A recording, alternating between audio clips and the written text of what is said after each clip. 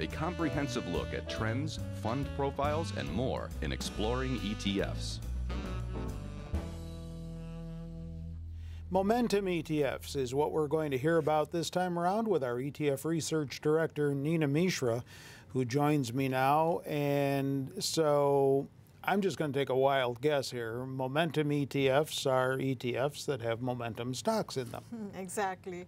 And momentum stocks have been doing really well of late because indexes are surging to their new highs, thanks to booming economy, rising corporate profits, tax cuts. So everything looks good for stocks, and there have been some progress. There has been some progress in trade-related talks. Sure. So those issues could get resolved. So that has also been very positive for the stock market.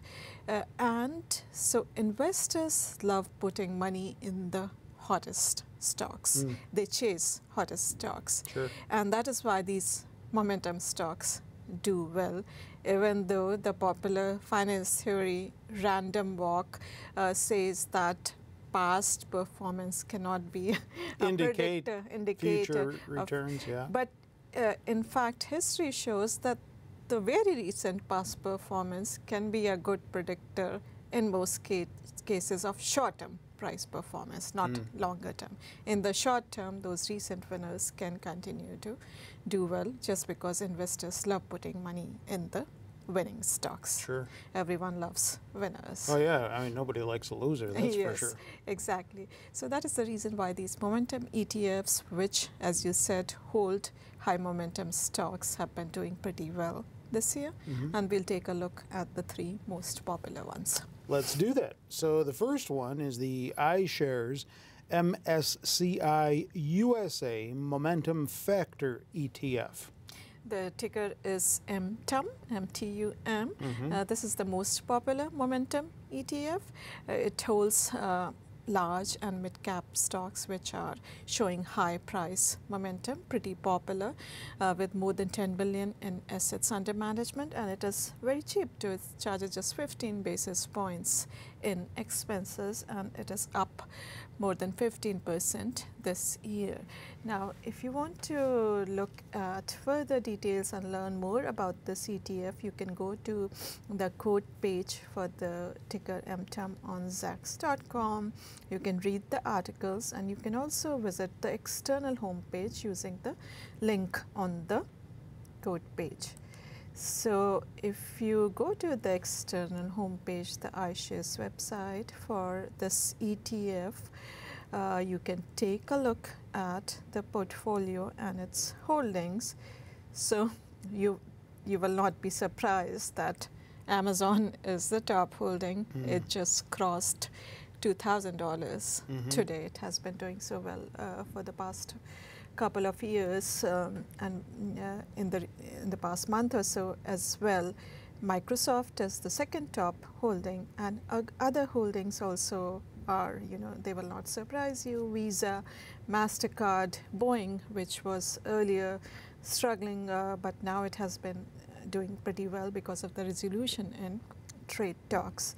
Similarly, we know that technology continues to be the best performing sector, and that is why a lot of money, about more than 41% of assets are invested in information technology. Consumer discretionary, another winning sector this year, holds about 20% of the weight. Financials and industrials, which also have been doing well for the past month or so, they are third and fourth in terms of sector allocation. Okay, then next would be the First Trust Dorsey Right Focus 5 ETF. Yes, the ticker is FV. It is actually a fund of funds, an ETF which holds ETFs. Oh, wow. It holds 5 That's not complicated, is it? Not too much. So it holds 5 ETFs issued by the same sponsor, First Trust. These ETFs which are showing the best relative price momentum. It is a bit expensive. It charges 89 basis points, and that is because it invests in ETFs, but has been pretty popular with investors, has about 2.9 billion in assets under management, and this one is up about 14% year to date. And again, going to the code page on Zacks.com, you can go to the external home page and take a look at other details as well as its holdings. And again, holdings will not surprise you at all. These are the recent winners: the Internet ETF, the Technology ETF, Industrials ETF, another Technology ETF, and a Bank ETF. Okay. And Bank ETF, as I mentioned, has been doing well off late in the past month or so.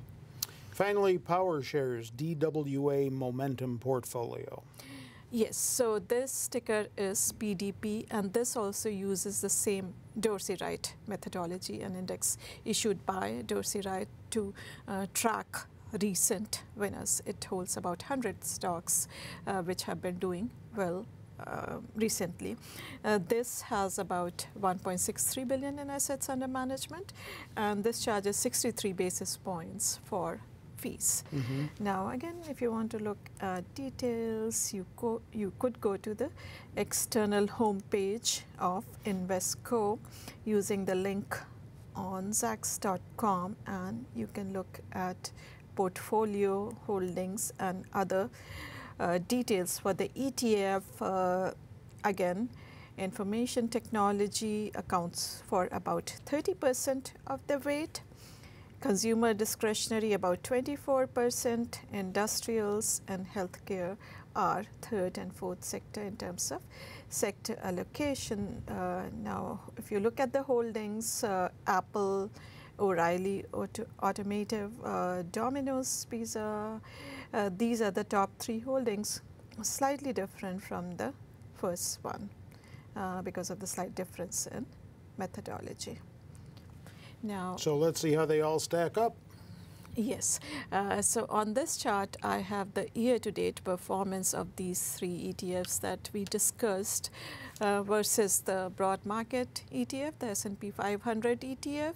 So you can see that the PowerShares product is the best performer with the 16% return this year, which is almost double of S&P 500's return.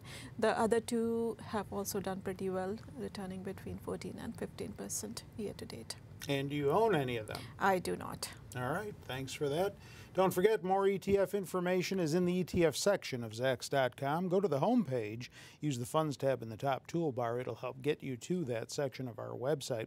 And also don't forget that ETF Spotlight podcast. That's done by Nina, and you can find that on the podcast page of Zacks.com.